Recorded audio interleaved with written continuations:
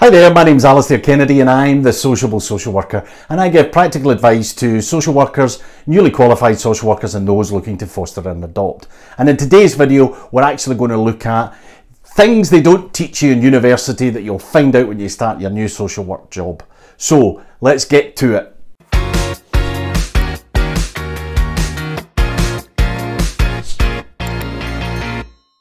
The drugs do work. No, I don't mean those kind of drugs. What I mean is you'll find that every social worker has lots of potions, lotions, and when you start out, people will have vitamins for all things. Indeed, I had a Barocca addiction when I was in child protection, and you'll find people take out, oh, I've got a tablet for that, I've got a tablet for that. It doesn't matter that I had a Barocca addiction because I smoked about 40 fags a day, drank about 25 pints of lager a week and hardly got any sleep.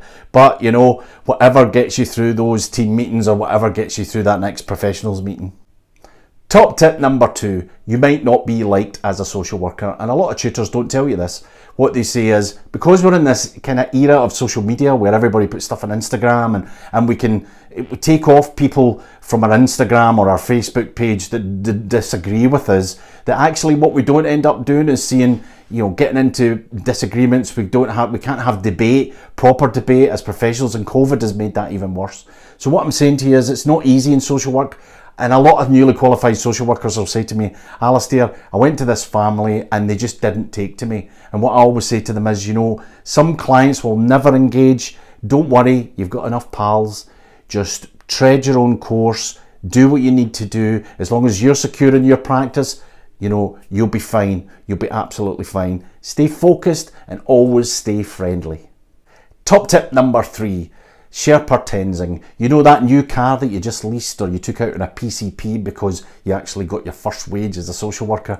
Well, I can guarantee with you it's going to be a bomb site within weeks of you qualifying. It'll be full of detritus from health bar wrappers, from stuff that clients have left, from full of baby toys if you work in child protection, and you know, and from stuff that where you've had to drive a client to an appointment. What I would say to you is keep the nice car for the weekends and buy a banger for your social work.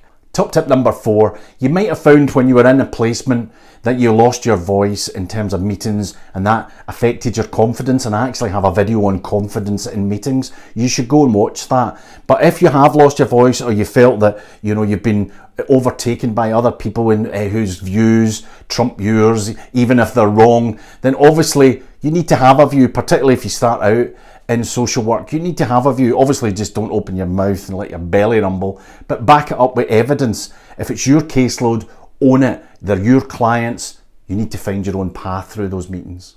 So there you go, the things they don't teach you at university about social work jobs. I hope that was helpful. Drop it a like if it was and subscribe to the channel would be great. Thanks, and I'll see you again.